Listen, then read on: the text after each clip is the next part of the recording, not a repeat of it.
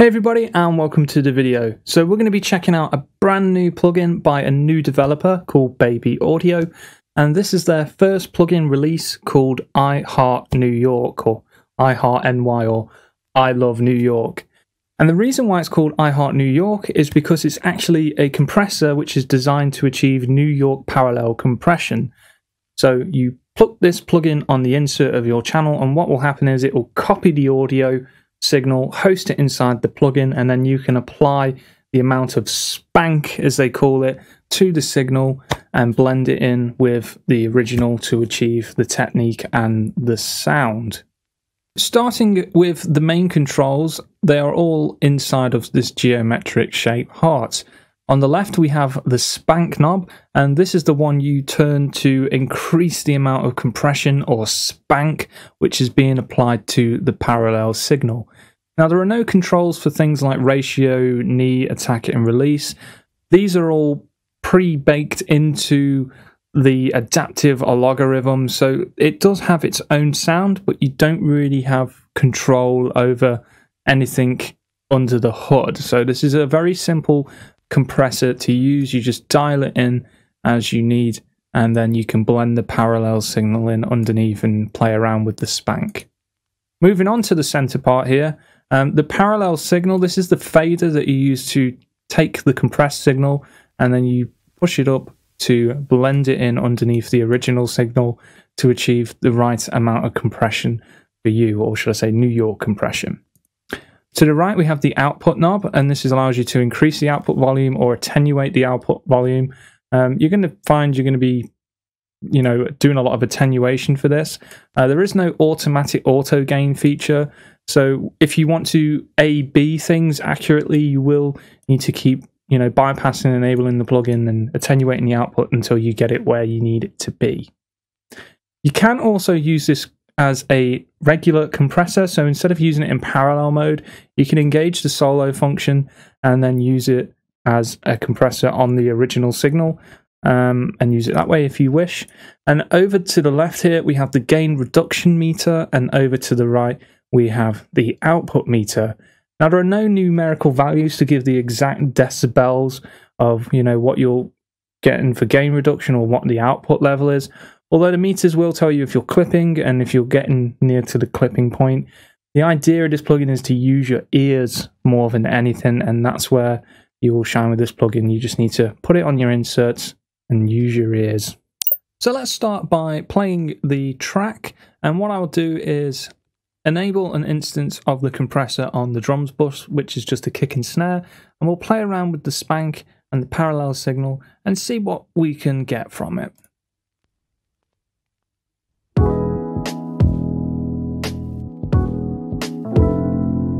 So we're going to turn the product on.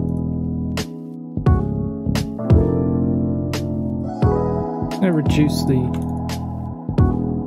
There we go.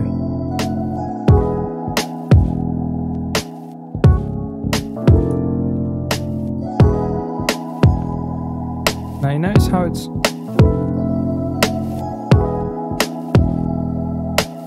It's like having a transient designer on it. When you really push the spank on percussive stuff, it really makes those transients stand out.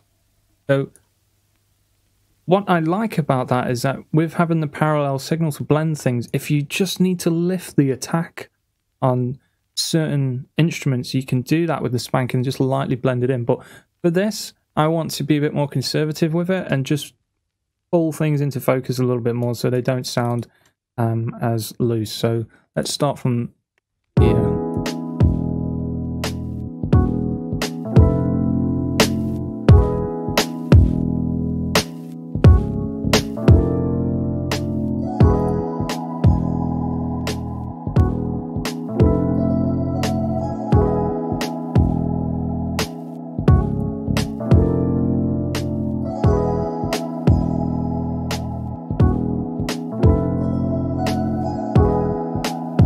It's just tightening things up a little bit, being very subtle with it.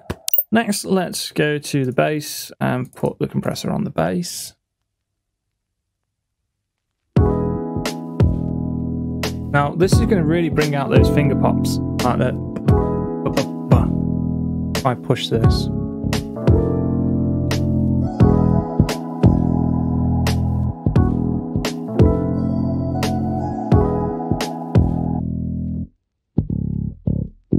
Yeah, it's affecting the attack.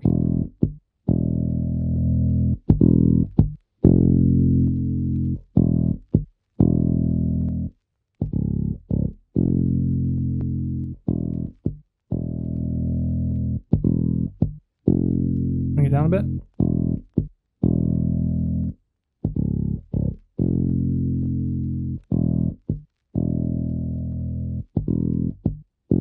Bringing out some of that attack of the bass.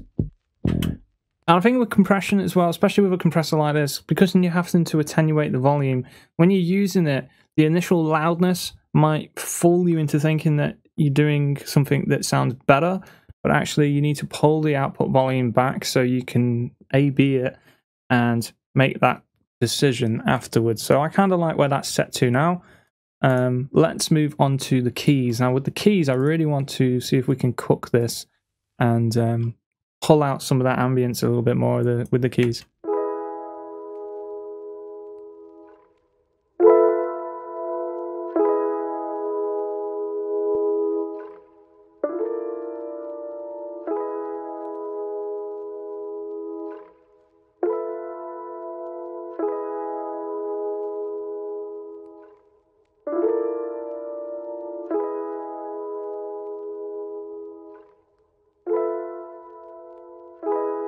Yeah, so that's cool. So you notice after the initial strike, it kind of falls off without.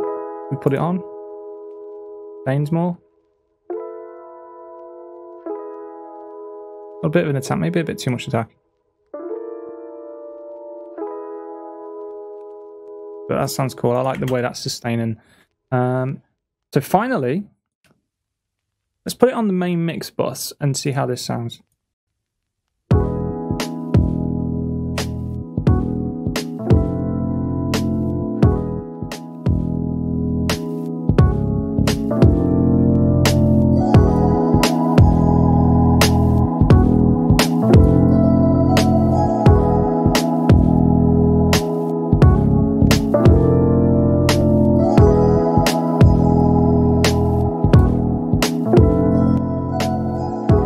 Attenuate the volume a little bit more.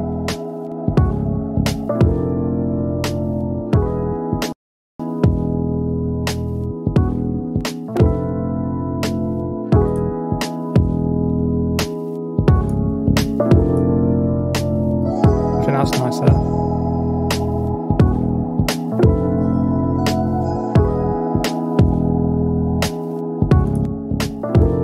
Bring the volume down a tiny little bit more.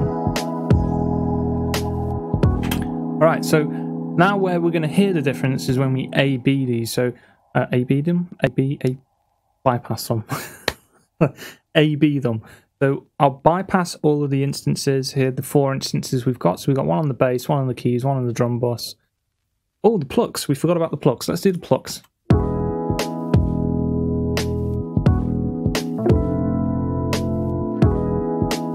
Back down and get to it.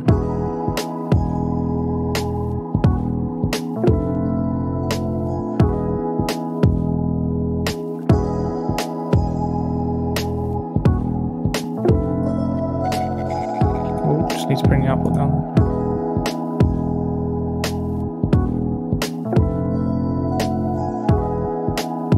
Okay, cool.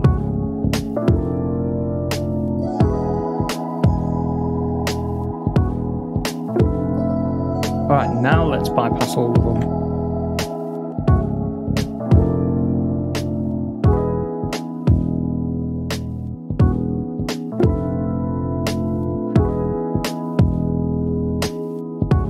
About the bass.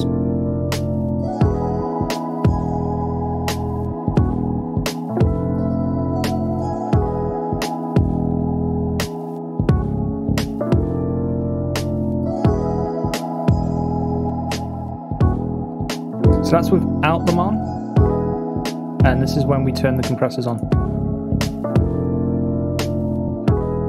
Got a nice vibe about it. And it definitely lifts things into focus.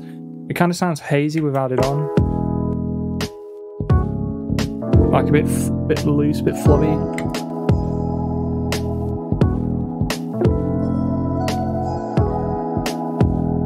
Sounds cool to me. So here's a few more examples for you guys to listen to.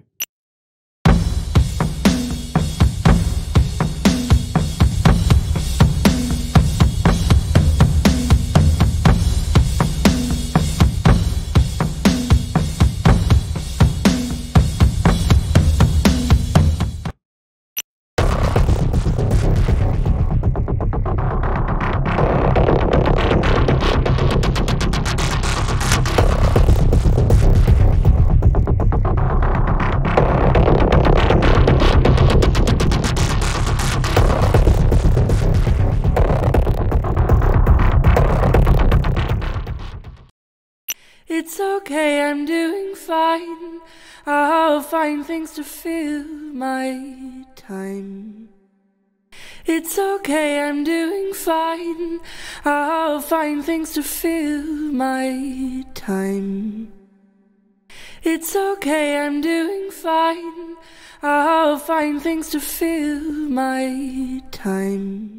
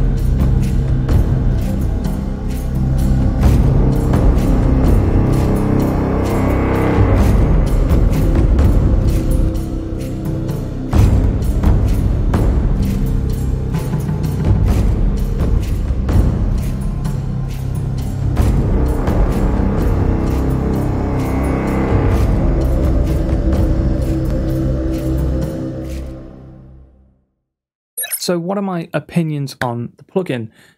A lot of you are probably saying, well, I could just do New York compression inside the DAW by copying the audio track, putting stock plugins on, yada, yada, yada, yada. And yes, you could do that. However, this plugin, A, makes it easy, but more importantly, it has its own flavor. It has its own sound to it. The way the guys at Baby Audio have designed the attack and release curves on this with all the other stuff under the hood is definitely given it its own sound, and I do like it. In terms of usability, it's really simple to use. You've just got, 4 controls on here. Although the interface is lacking in terms of visual feedback for critical analysis. So if you want to know exactly the amount of gain reduction, the exact amount of output level, all the rest of it, it doesn't have any of that, but it encourages you to use your ears. So really, that's not a loss for me. I don't really tend to look at things. I tend to listen more than I look. Although sometimes it is handy to have those numbers there. But for this product in particular, I don't think it really needs it. The one thing I feel it does need and that it does lack is some kind of auto gain feature. Now, you do have plugins out there that do adaptive auto gain, so it's automatically always calculating the exact level and auto attenuating everything for you, so you've got that consistent output. But I feel like something like that, implementing that into this kind of plugin at this price, might be a lot of development time and a lot of work, and it might not necessarily be worth that amount of time. But for me, a much simpler way to tackle the output levels is kind of like what FabFilter did with their Pro L limiter. So you can hold alternate on the keyboard, and what it'll do is automatically link the gain reduction and the output level. So as I increase the threshold here, it'll reduce the output level down here. So it's balancing the volume without using any kind of sophisticated technology. Whereas I feel that this would be beneficial to have something like this inside of this plugin. So when I'm adjusting the parallel signal, it'd be nice if the output automatically attenuates as well. So you can hear what's going on between the blends instead of pulling it up, you know, and then adjusting the output and going back and forth like that. So some kind of attenuation, auto attenuation link would work really well with this plugin and help just polish it off that little bit more. Now, whether or not the sound is going to be for you, that's entirely down to you. Personally, I like the sound. I would recommend heading over to Baby Audio's website. I'll put a link in the description, and downloading the demo for yourself and trying it out. And if you like it, then you can obviously purchase it. It's cheap enough to purchase. There we go. So it's a thumbs up from me. I think the guys have done a good job, especially for their first release. And I look forward to seeing what they come up with in the future. Hopefully they'll design a range of affordable plugins which have their own thing about them, like they've done with this one, and that you guys will, you know, benefit from that.